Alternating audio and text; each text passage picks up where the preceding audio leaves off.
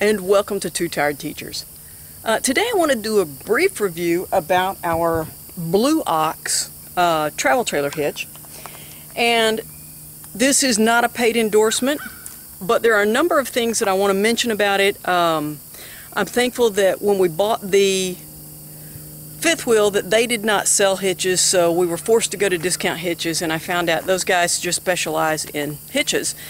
And so when we traded the fifth wheel, went with a towable, I knew I was going to head back to them and went in, and this was not the hitch that I thought I wanted, but they knew it was a hitch I needed. And so I had learned to trust them with the Super Glide for the fifth wheel, and so went with the Blue Ox. And there's several things that I like about it. And basically, it is weight distribution and anti-sway all in one. And this truly is anti-sway. This prevents sway. That's the technology here. Instead of stopping sway once it starts, the goal of the Blue Ox is to prevent it from starting. And so when we went to pick up the Micro Mini, even though it was from a dealership and we were paying them lots of money, it was going to be a service charge if they helped mount this on here. And so it was very simple. I'd watched a number of videos, and once again, air temperature today is going to be over 100 again, and so I'm not going to go into a lot of how to set this up, but I will tell you that the simple thing is measuring from the center here back to the center here at 29 inches, and then let me go on this side. It'll be a little easier to see maybe. They were going to charge $70-something simply to tighten this down, and then the lock nut on both sides. I was able to get that done, and then as soon as I got it done, went over to Discount Hitches and had them make sure that I had set everything up correctly. Okay, one of the things that I really liked, one of the things I felt was a selling point was, if I ever trade trailers and I get something that's larger and heavier, I don't have to buy a completely new hitch. The part that goes in the connection for the truck is the same. This part that mounts on the trailer is the same. What changes are the bars. And the bars, you can see, have the chain on one end, and then these will snap in on the other end. But see how there's one little divot right there? They make one that has no divots, that's a little bit lighter, but this is a really light trailer. We have one divot, and I think they go up to 3 or 4.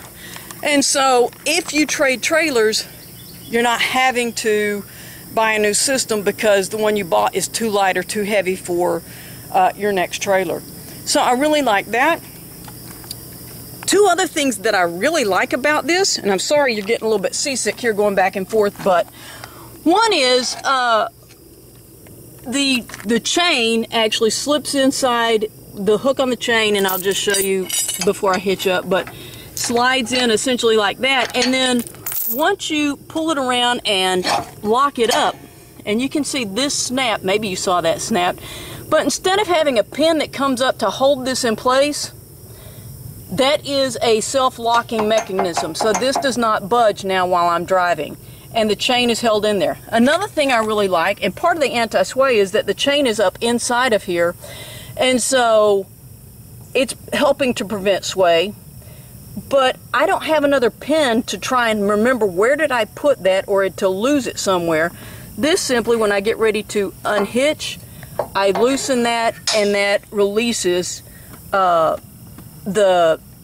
chain to fall back down. And so I really like that. And then the other thing is, these bars are made to bow, and that bowing process is part of the anti-sway. It's kind of like a little cushion, that a little spring tension, that's what the word I was looking for, tension that helps keep the trailer towing straight behind you.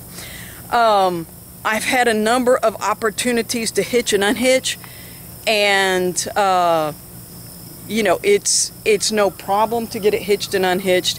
And like I said, oh, the other thing I really like about this, and I wanted to mention, was when I release that chain that's under pressure, the chain is releasing this direction. It's not coming out toward me.